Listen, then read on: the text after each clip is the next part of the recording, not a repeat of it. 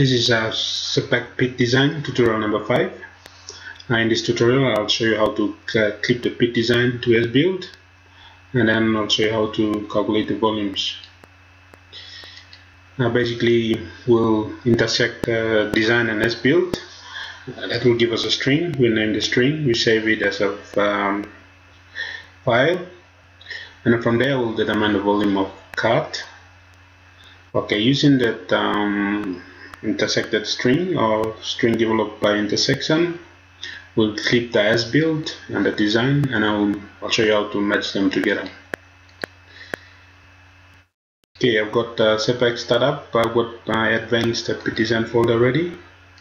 So I have to bring in the files that I created from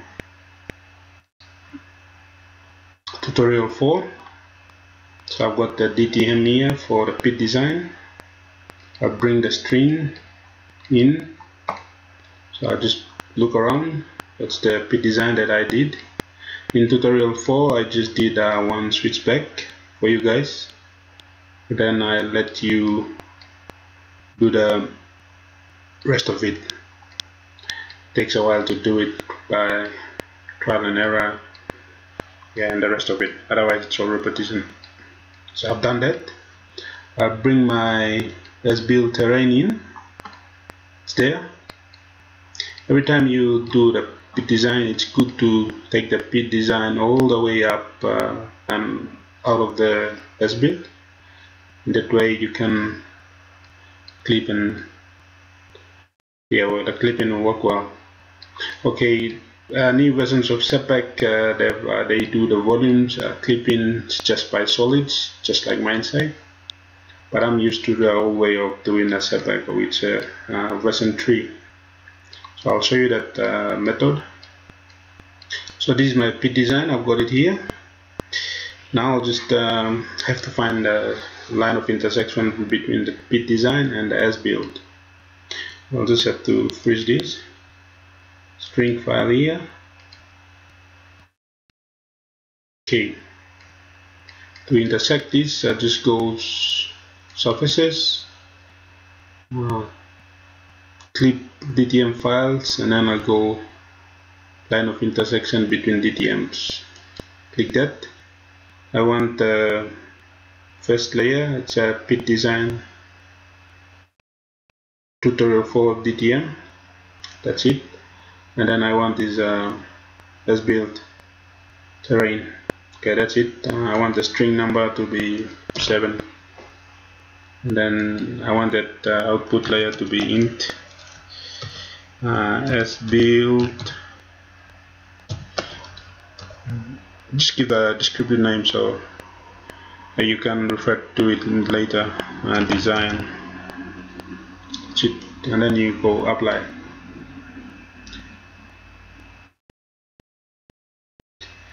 Because I've got a well-defined intersection and overlap, I have a well-defined string line. So it's created this file. I just freeze the others, and you'll see the string here. I have to save that. Yeah, using the same name. Build design. Go apply. Okay, just to make sure there's no error, I just have to clean that string. So go edit, segment, clean, just remove duplicate points, go apply, and then click. There's no duplicate points. I have to check for spikes. Segment, clean, spikes, just remove the spikes. No spikes there. That's good. It's very neat.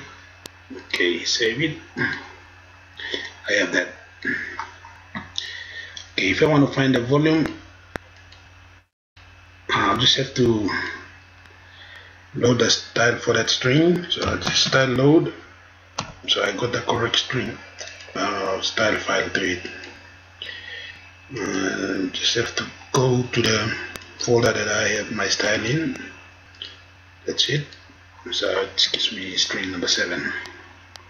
Okay, that's good. Okay, if I want to find the volume, I've got the two solids in here already, and I can just go to surfaces and I go volumes, cut and fill between DTMs. Okay, I'll pick up the first DTM. I'll bring the Asbuilt, get the pit design, see the boundary string, this one here, string number is 7. Okay, I want my name to be vol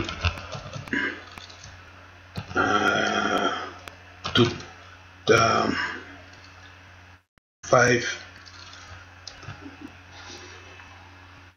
Okay, the numbers and string doesn't really matter. Decimal 0. Density of the material, just put 2. I want to save it as a CSV file. I can ask for a detailed report, or I can get by report by elevation. Elevation is similar to one I showed you in solid volume, so you can refer to that. But just for now, I'll just go detailed report. And then once I'm satisfied, just go apply.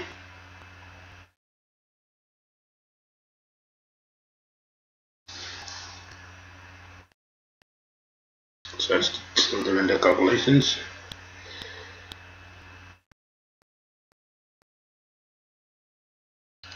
Yeah, the spreadsheet shows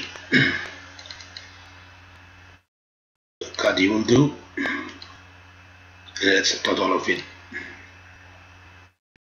And that's how you get the volume. You can do it by benches, and then you can do your forecast or whatever on it. So I just go save that, and then just close it. Okay, that's how you get the volume. Okay, I'll just show you how to clip.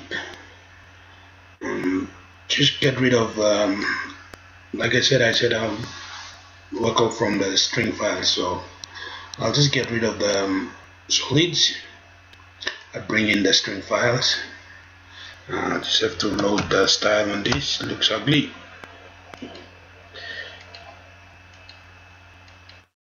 Okay, that looks much better. And then I bring that pit design final in. Okay. First I have to clip out where the design is gonna go. So I'll start off with this. I bring my intersection string in. I'll freeze the design out. Okay, so I've got my intersection string here.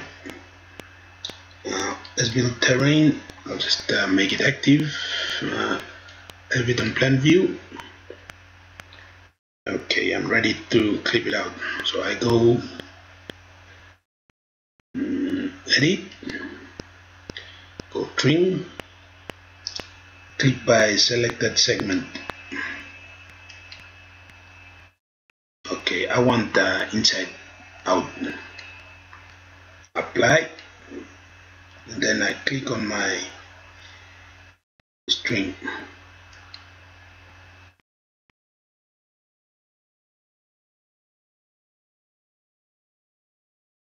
So it's working in the background. We'll just wait for it. There's a lot of data in there, so it's taking a while.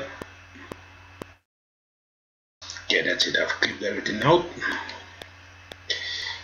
Okay, I'll go save it. Normally I have it as CLP at the end, just to show that it's the clipped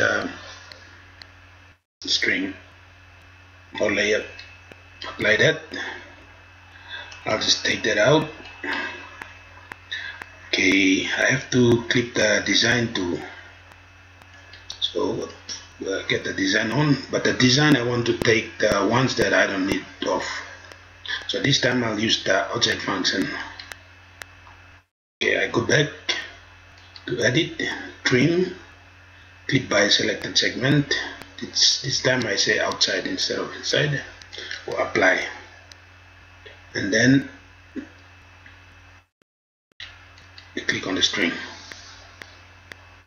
Now for this function to work, it has to be a closed string. So that's it, I've got it. I'm happy with that. Go save. Once again, I'll just CLP at the end. Apply. Okay, I've got that. That's it. Okay, I'll just refresh the strings. Okay, I'll show you how I'm gonna put them together. Imagine bit. It works by bringing one string in first. Okay, I'll bring the Asbuilt in. Okay, it's in. The clip one. Okay, I want to bring the clip design in. But when I bring the clip design in, I have to press on the control button and then bring the clip design in. So click on that and then bring it in. So now you see it's all matched in one first file. So I'll just save it, and then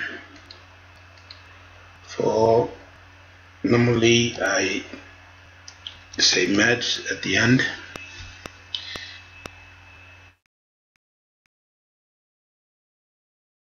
And then I'll just say Asbuilt. At least something you can work out with. And then I go apply. That's it. Refresh it. Okay, bring the string back in. So you got this match string there. So I'll just create a DTM, and then it will make it look much better. Just take this off. So you got your bit there clipped on the side of the wall. Basically you start mining from here, come to make a switch back, and then mine your way out, come around, do a switch back, go down, and yeah, you go all the way down and mine this out. So yep, this is how you do a bit design and then clip it. In the next tutorial, and then just to make it complete, I'll just bring the O body in. That's the O body there.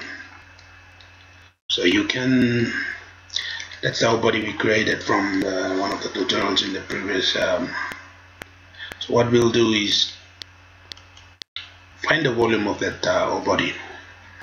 So I'll just bring in the Asbuilt. So not the Asbuilt, I'll just bring in the clip, the match DTM. Okay, so I'll just in this tutorial I'll just show you how to clip a solid. This is a solid and this is a DTM. So I'll just show you how much ore that's in that bit. Okay, I'll go. This time it's a solid function. So I go down and from solid tools I'll go clip a solid above DTM. Select that. Just name the layer. I'll just say mined ore. I want it string number 2, object number 2, sorry.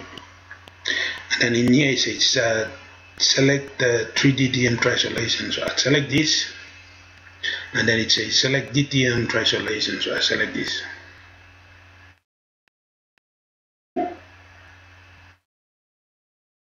Try again. That's it. So it's got solid the whole body clipped out for you that you will be mining. I'll just save as mined ore.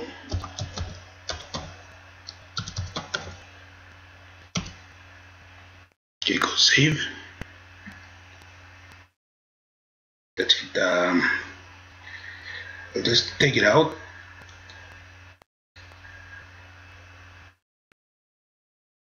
bring it back in. So that's a blue one that we're gonna mine. You have to do some volumes and find out, how much ore that I'm mining in there. So I just go, I have to validate this. They refer to the previous tutorial that I've shown you. So I just go validation, validate isolation. I want the report file generated. I'll just call it file, autocorrect, and then make it a solid. So this is auto-corrected, validation done. That's good, no errors here, it's all closed. Okay, and then I want the volumes, so I go solid, report volume of solids, CSV, just want the total volume. You can do the others interval by range, just like I showed you in the introduction tutorials. Just click it. Then you have the volume here, surface area here, and that's it for the final pit design tutorial.